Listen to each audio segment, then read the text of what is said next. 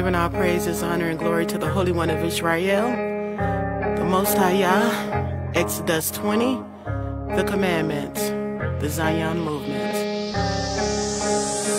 And Elohim spake all these words, saying, I am Yhwh, thy Elohim, which have brought thee out of the land of Egypt, out of the house of bondage. Thou shalt have no other Elohims before me. Thou shalt not make unto thee any graven images, or any likeness of anything that is in the heaven above, or that is in the earth beneath, or that is in the water under the earth. Thou shalt not bow down thyself to them, nor serve them.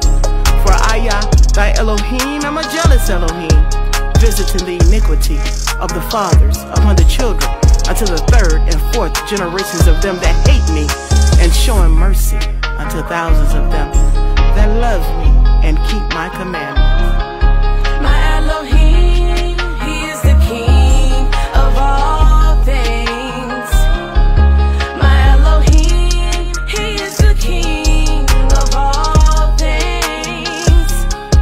He is the King of the ocean, the King of the sky, the King of the people. So don't you ask me why. He is the King of all.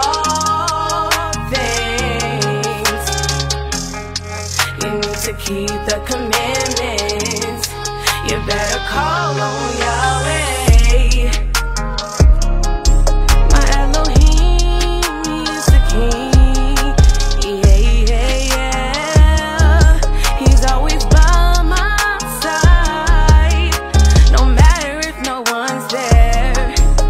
He's on time, on my mind, every day and every night. He is my King of all things.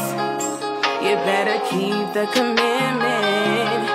You better call on Yahweh. My Elohim, he is my King of all things. Oh, clap your hands, all ye people. Shout unto Yah with the voice of triumph. For Yah most high is terrible. He is a great king over all the earth. He shall subdue the people under us, and the nations under our feet. He shall choose our inheritance for us, the excellency of Jacob whom he loved. Selah.